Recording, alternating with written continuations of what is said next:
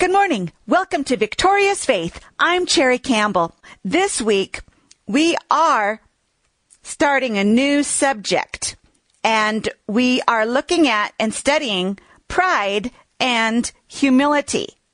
And you've got a lot of pride. And one of the main characteristics of pride is that you don't know you've got it. Pride blinds you and deceives you to the truth. And we'll talk more about that later. But that is why it is so very, very dangerous. Pride is actually the deadliest enemy. Pride is the deadliest because when you're in pride, you don't know it. Pride deceives you. You think you're humble, you think you're doing right, and all the time you are so wrapped up in pride. That is what makes pride the deadliest. So we must look for pride. We must learn how to recognize what is pride, what are the characteristics of pride, what are the signs of pride, what are the symptoms of pride, so that we can address it and get rid of it. And it is something, unfortunately, we cannot get rid of it once and for all forever, and it's gone. No, it's something that as long as we live in the body, in this world, we will have to kill it and crucify pride every moment. Moment by moment, pride needs to be dealt with. I'm remembering Peter when the Lord Jesus asked, "Who do you say that I am?" And Peter spoke up and said, "You are the Christ, the Son of the living God." Now that was humility. He was acknowledging God. He was acknowledging the deity of Jesus. He was acknowledging Jesus as the Christ or the Messiah, the promised one from God. But soon afterward, after he made that powerful statement, and Jesus said, flesh and blood did not reveal this to you, but the Holy Spirit revealed this to you. God revealed it to you.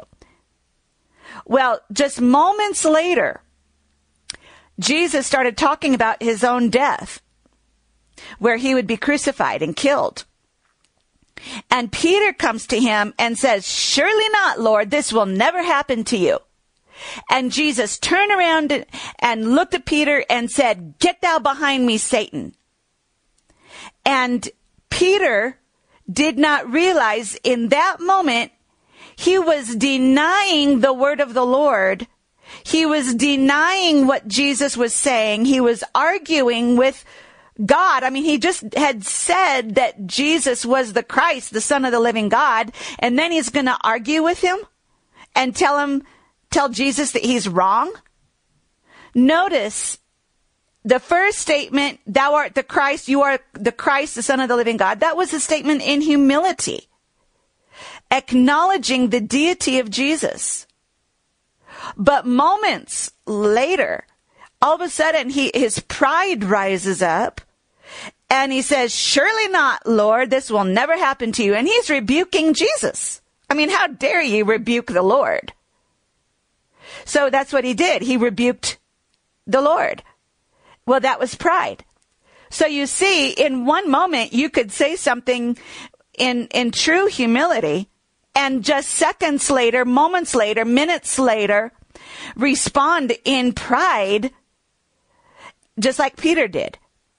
And so pride is something that must be dealt with continually. We must always be looking for it. And we must always be purposely humbling ourselves. Pride is natural to the flesh nature. Pride is the way the flesh nature will always want to act. Humility is very unnatural because humility is crucifying the flesh. Humility is crucifying the flesh. So it's very unnatural and it's unpleasant. It really is unpleasant. Humbling yourself is uncomfortable. It's not comfortable. It's unpleasant. Just like crucifying the flesh is unpleasant. But it must be done. So, but the point is that humility is not natural. So if you just think, yeah, I'm basically humble, I'm pretty humble, well, then that just shows how proud you are, because unless you are purposely making yourself uncomfortable, humbling yourself, then humility is not a natural reaction to situations, to what people say and do. And so if you are acting by the natural response of the flesh, then you are going to be responding in pride. Every time you respond to another person, to what they say or what they do, and you respond in the flesh nature, you are responding in pride. Because pride is the flesh nature rising up, its ugly head, and saying, all different kinds of things that we're going to get into later as the characteristics of pride, the way it responds in different situations. That's what we're going to be getting into. But the flesh nature rising up, that is pride, rising up, exalting itself. And it's uncomfortable to crucify it. It's uncomfortable to be humble. So you may think you're humble, but if you are not making yourself uncomfortable, then you're not being humble. If you're not constantly making yourself uncomfortable and crucifying yourself, then you are not humble. You got a lot of ugly, stinking pride in you that you got to kill. So do I. So does everyone. It is the human sinful flesh nature that we are talking about, that we are crucifying. And so I just need to emphasize that to you again and again, because you've got to be on guard. You've got to be on guard. You've got to be diligent. You've got to be watchful for this ugliest thing in you called pride. Yes. So the word humility means to lower, to reduce arrogance and self-dependence, to make lowly in mind, to lay low. Now, what is pride? It's the opposite of humility. Pride is high. It means to raise up and to exalt, and especially in regard to exalting self. Then we also began comparing what humility is and what humility is not, because there is a false humility. We read that in Colossians chapter 2, verse 18 and verse 23.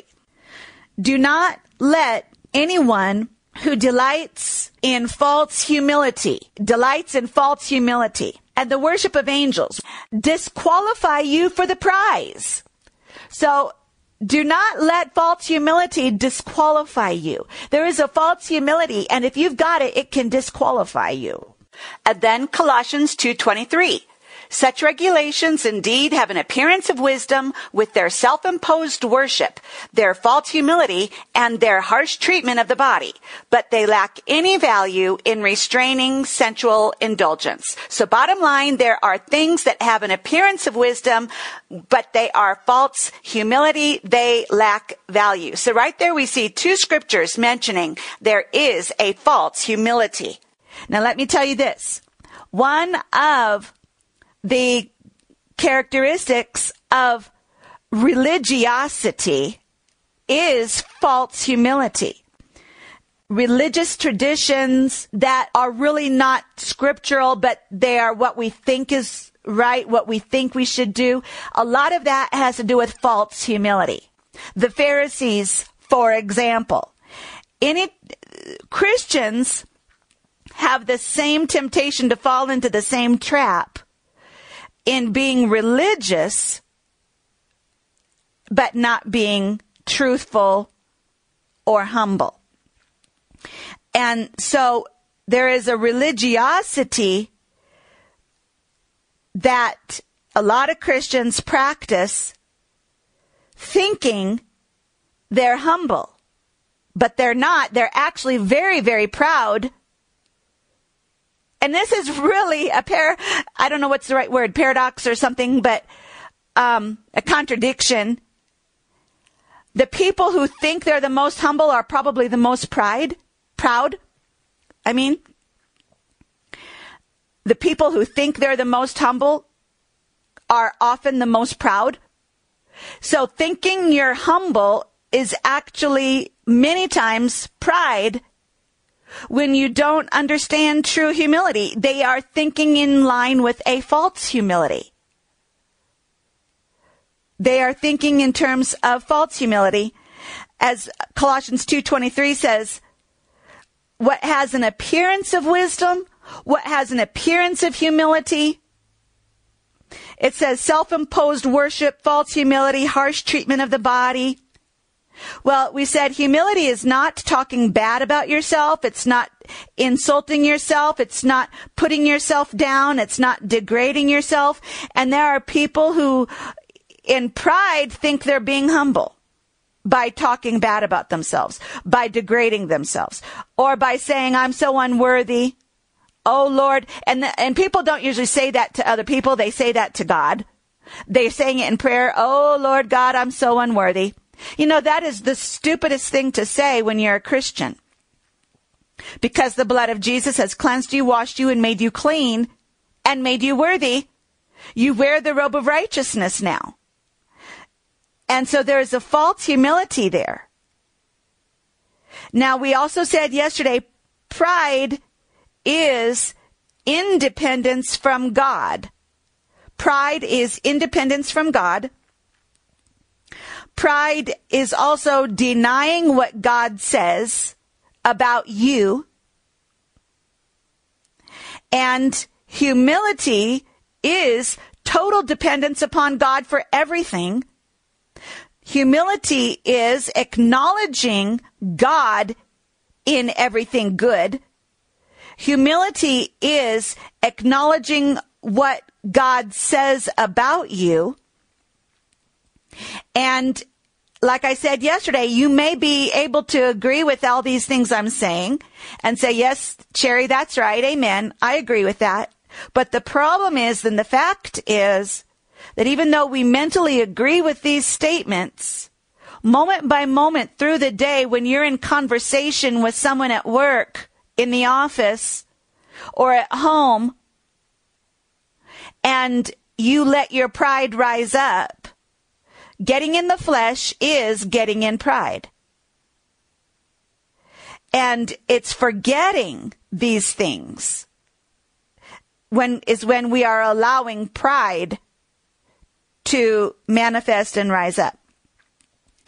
And I even mentioned at the close of the program yesterday, if there's anything bad that you do or that's in you, it's you. If there's anything good, it's God. The good that you do and anything good about you is because of God. Anything bad that you do or anything bad about you is you. Just remember this, like I said yesterday, it's a lesson a 5-year-old can understand. The bad is you, the good is God. Give God all the glory for everything good, but blame yourself for everything bad. Say, I messed up, I screwed up. That's just the lousy flesh nature, and forgive me. I was wrong. And we'll get into that later too. And then another statement that we made before closing is when people say things like, well, I don't have much, but I've got my pride. You know, some people say, well, I just got to keep my pride. No, you don't. You better crucify that ugly pride. And if you don't have much, but you've got your pride, well, both of those are wrong. You should be blessed by the Lord, and you should be getting rid of all your pride. And we also said yesterday, humility cannot be related to poverty. where people say, well, this is just our humble home. What they mean is it's a poor house, it's a cheap house, it's not very nice, it's not very pretty, we don't have very much. Not having much does not make you humble. If that were the case, all the street people in the world living in the gutters would be called very humble. No. Humility is not in your possessions, what you've got or what you don't have. Humility is not based on your economic status, whether you have money or don't have money. Because the opposite, people say, well, if you're living in a poor house, a cheap house, then they think of that as humble. But you know what? The problem is that they also look at the rich and they think immediately then, well, the rich are proud. No, not necessarily. Riches and wealth do not make you proud. They can be a cause for pride, but in itself, it's not what makes you proud. And poverty and lack and want and need is not what makes you humble. You've got to separate this idea of rich and poor from pride and humility. That's what I'm trying to show you. Humility is not having nothing and being broke and poor. Pride is not being wealthy. Being rich and wealthy doesn't make you proud. It's all in the attitude of the heart. And there are people that have no money. They're beggars, and yet they're proud. There are people who live in the lower economic status, and they're full of pride. So not having money doesn't mean you're humble. You can be full of pride even when you don't have much financially or materially, because pride is of the heart, not of the possessions that you have. And the same thing with wealth and riches. You can be wealthy and be proud, but you can be wealthy and be humble. It's not in your possessions. It's in your heart. And I've known people, hopefully you do, people who have got money, people who are wealthy, that have, a lot of money and good, beautiful, lovely homes and vehicles. And they are sweet, loving people. They do not lord it over you. They are givers to the poor. The Bible talks a lot about wealthy people who are good. The rich people, Abraham, Job, they were very wealthy and they were good. People that served the ladies, the women that followed Jesus around, ministering to his needs. They were wealthy women. But they worshiped the Lord. They got on their knees before the Lord. They thanked him, and they gave of their wealthy substance to the Lord and to the ministry of the Lord and to the poor. So there are the stories of the wealthy in the Bible that are good, righteous people because they love God and they love people. They do not consider their possessions making them great and somebody special, but they use what they have to be a blessing, to minister to others and to worship God with their wealth. So that is a true humility. So that you can be wealthy and have great riches and be humble if you love God and love your neighbor as yourself, and you're generous to the poor, and you don't let your wealth make you think you're superior. And in the same way, you could be poor and not have very much. But if you still think you're superior because of your knowledge, maybe you don't have much money, but you think you know everything. I mean, we all know people that think they know it all. We call them know-it-alls. Well, that's pride. You may not have much money, but you think you know everything. That's pride. And so just bottom line is wealth or lack of your wealth, money, has no relation to whether you are proud or humble. You can have no money and be proud or humble.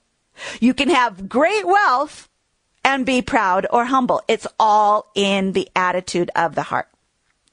Now, let's move on from there And I want to talk about the ugliness and deadliness of pride. The ugliness and deadliness of pride.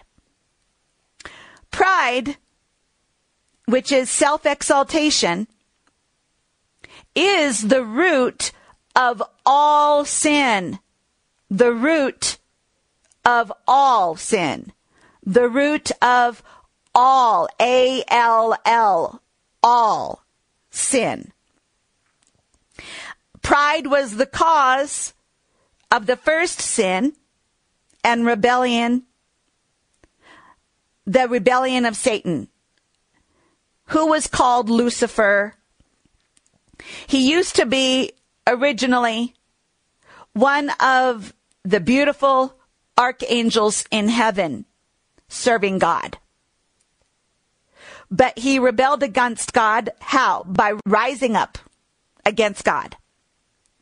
Isaiah chapter 14. Isaiah 14 verses 12 through 15. How you have fallen from heaven, O morning star, son of the dawn. Some translations actually translate that, O Lucifer. Lucifer was the name of Satan before he sinned. Lucifer was Satan before he sinned.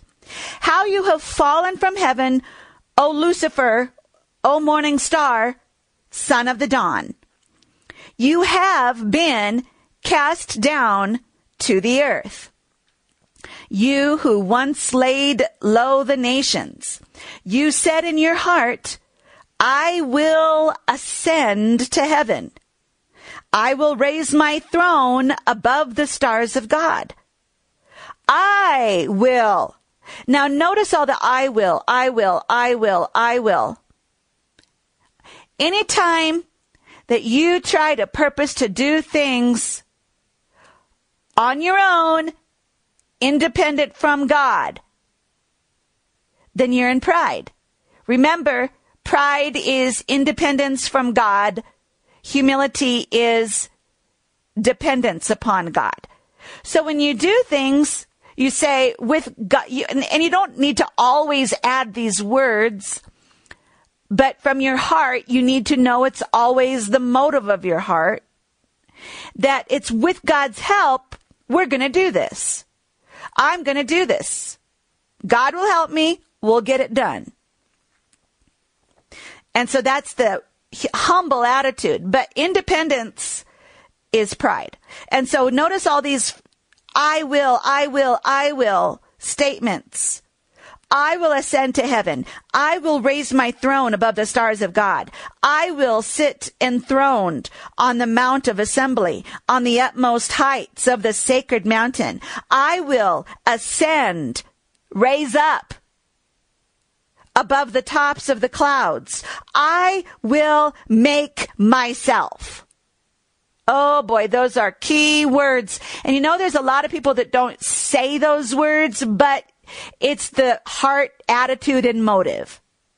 So whether you say it or you don't say it, it's what is the motive. And even if you don't say it, if it's the motive, it's there. It's wrong. I will make myself. I will make myself like the Most High. Verse 15 says, but you are brought down to the grave, to the depths of the pit. Now, I'm trying to show you what is the point. Pride is the root of all sin. Pride was the cause of the very first sin, the very first rebellion, which was Satan's rebellion against God.